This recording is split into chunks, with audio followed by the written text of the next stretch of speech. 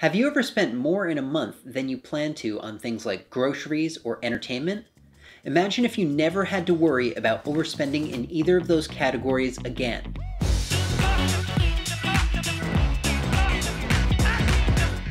If you're the type of person who uses a debit card or a credit card to purchase everything from groceries to haircuts, you probably know just how difficult it can be to keep track of your spending during the month.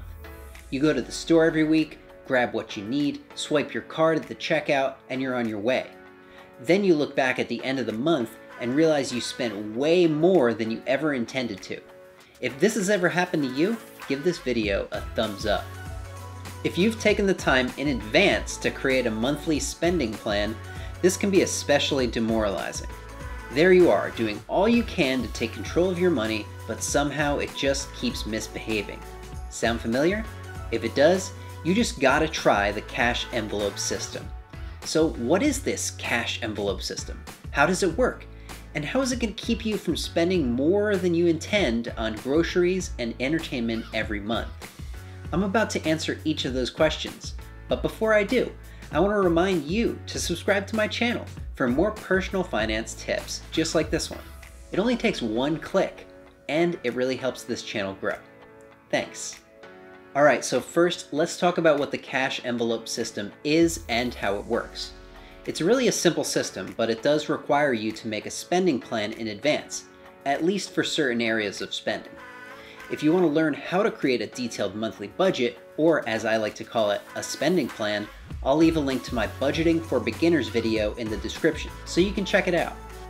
Once you have your plan in place, you want to look for categories and places you spend money every month that will accept cash. Some possibilities are groceries, cleaning supplies, restaurants, and fun activities. The easiest and most common use for the cash envelope system is groceries, so if you're new to the system, this is the one category I suggest you start with. At the beginning of every month, you stop by the bank and take out cash equal to the amount you plan to spend on each of these categories.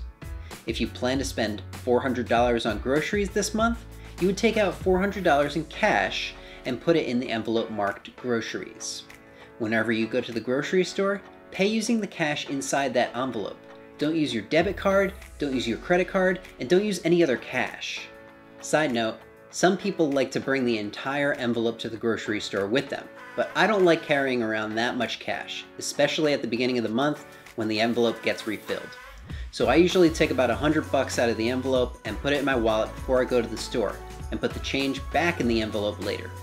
If you do bring the entire envelope, be careful. I heard a story once from someone who lost their entire envelope at the grocery store the first shopping trip of the month. That is not a fun way to lose several $100s. So what happens when there's no cash left in the envelope? Simple. No more spending in that category for the month. If you're out of grocery money and there's still a few days left in the month, it's time to raid the pantry. I've been there once before, and it's not the end of the world.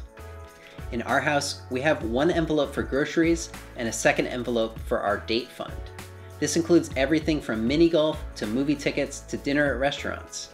Throughout the process of paying off our debts, the only cash that has ever made it to the date fund envelope was the cash left over from the grocery envelope the month before. That really helped us keep our spending on entertainment to a minimum while we paid off debt. What do you think of the cash envelope system? Is it worthwhile? Or do you think it's just not worth the hassle?